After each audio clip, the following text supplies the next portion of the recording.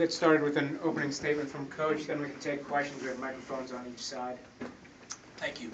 I thought there were really, in no particular order, 5 things that stood out to me about the game. Number one is obviously they're really good.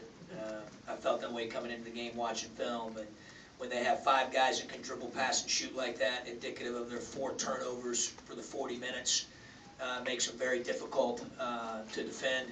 And you know, I certainly don't coach their team. You have to ask Coach Ryan, but I thought they played well. You know, I'm interested to see what his opinion is, and I think that certainly they had a lot to do with the outcome. I think the second thing that stood out for me was the fact that we got browbeat on the backboard. It's unacceptable. 3 of them were on free throw blockouts when you're not in rotation and you got inside position in the first half, and that part was really disappointing to give up more offensive rebounds than we were able to get defensive rebounds for a team like ours that's ranked top 35 in the country in defensive rebounding percentage. I thought that was really disappointing. Thought it was a key to the game, and we just didn't get the job done there. Thirdly, turnovers. I know we finished with 10, but 2 of them were in the second half, which I thought was better, for sure. But we had to address that at halftime because we got 8 at the half. That's not us. I thought 5 of them were situations where they just took our ball, and we lacked some toughness there. You know, no player, regardless of team or level, wants someone just to deflect their pass or take their ball. And I thought that we needed to be a lot tougher with the ball. We did do that in the second half. I thought that was good. Fourth thing is I thought we had some guys who have been playing at a really high level here of late, and for whatever reason, maybe didn't quite have that today. And obviously, when you're playing a really good team like Wisconsin, you know you're gonna need to have that. And then lastly, I thought Kaminsky was terrific. I thought that you know, he scored it at all 3 levels of the court. He made very difficult shots. He passed it well. Obviously had a double-double. I've watched him play a lot. I think he's certainly one of the country's best players, and today he definitely played like it. Questions? Got microphones on each side. If you can flag them down, or we'll get one to you.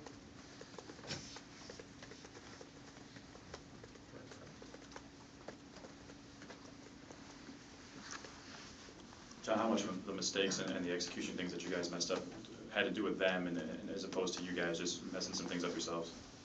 Well, the turnovers, when you have 5 times, and they're the guys taking the ball, so you know it's not like it's just us. But we can't have that happen. I mean, that's you know, we got to be better there.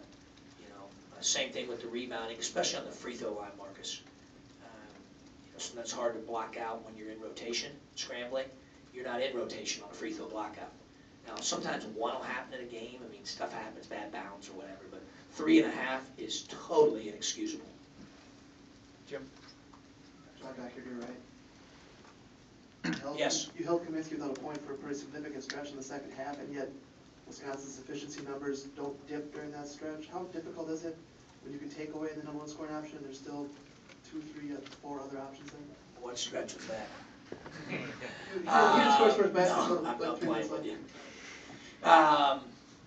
Yeah, I thought Koenig was terrific in the second half offensively, and I just think, you know, you expend all that energy and effort defending them, and then we give up that many offensive rebounds. Or you can look at it if you're on their side and say they went and got those offensive rebounds. I'm sure it's a little bit of both.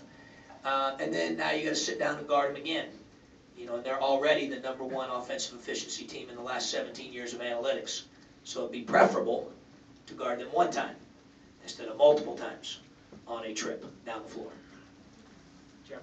You mentioned some guys who've been playing at a high level for you. I think Nunn would have been one of those. It looked like he had to really work hard for his points today. What was the issue there? Yeah, he just didn't have a good day today at either end of the floor. But I love Ken. I love coaching Ken. He's a terrific player. Today just was not his day. Thanks. John, in the first half, there were times when I think Malcolm was on Kaminsky, and Kaminsky scored. A time when Nunn, same, Tate even. So how was that happening where guys are getting switched out and Yeah, suddenly sometimes they've in got transition defense, you don't have your man. Sometimes in inbound situations or screening situations, you don't have your man. We tried to minimize that as much as possible. But obviously, that's kind of what I was alluding to earlier. When you're a terrific passing team like that, you can exploit that probably more than most teams. When you have 5 guys out there that can pass like that. You know, you got Nigel Hayes going into the game, you know, as a forward front court player, is 30 to 15 assist to turnover ratio. I mean, that's disgusting. You know, I mean, it's terrific. So they can really pass, and I think obviously they did a good job of taking advantage of some of those situations.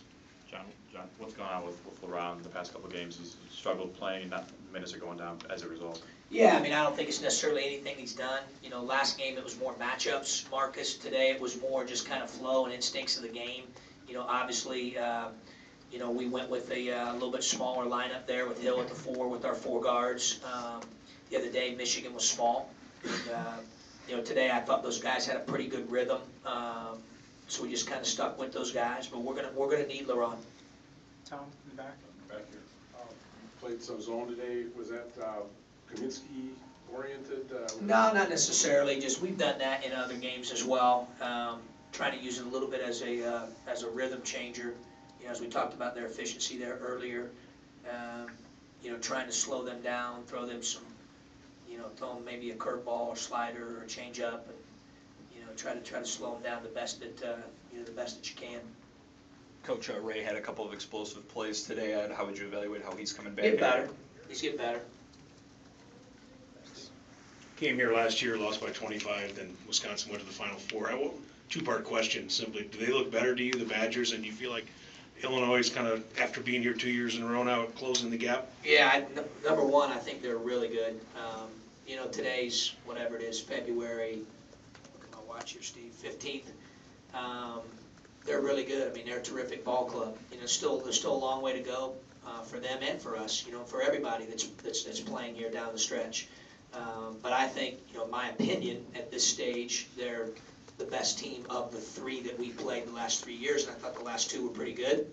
At the same time, I also think as of today, and against today, the season doesn't end today, I think we're better than we were the last 2 years today. Now, you know, can we finish as strong? We'll see. You know, we got to worry about getting better this week, take the week off that we have, sprinkle in some mental and physical refreshment for those guys. We're going to get a couple days off, and we got to sharpen up a couple things and be ready to go a week from today. Anything else for Coach? All right. Thanks. Coach.